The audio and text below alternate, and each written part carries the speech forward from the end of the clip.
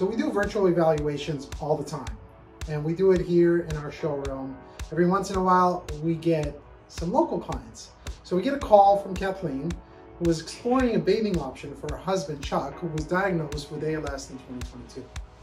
So they live in a high-rise in Los Angeles, and after a quick FaceTime call, we decided to meet in person with Kathleen, Chuck, and Jacqueline, the occupational therapist, and try out the ShowerGlyde SG2 and ShowerGlyde SG3.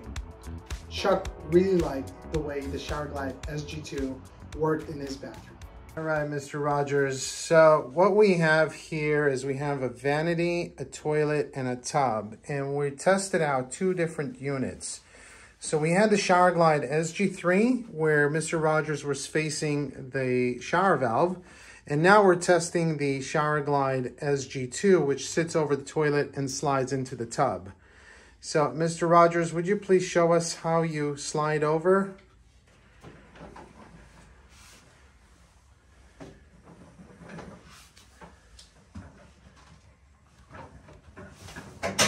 All right, very good. What do you think? Excellent. Thank you so much. We're going back. So we also have a back that could sit on there, which we took off, but we can add a back to this chair.